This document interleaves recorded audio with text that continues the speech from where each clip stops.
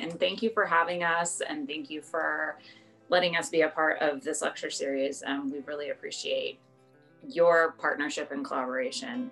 And thank you to everyone on the line for joining and being here with us today. I'm Angela, and my partner KB is here on the line as well. Hi, KB.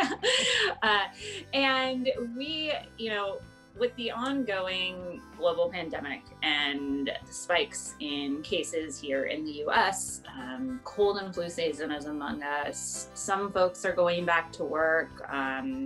Some people might be going out to eat in restaurants. There's just a lot going on right now. And so we figure what better time than now to talk about how you can use nutrition to help support and strengthen your immune system.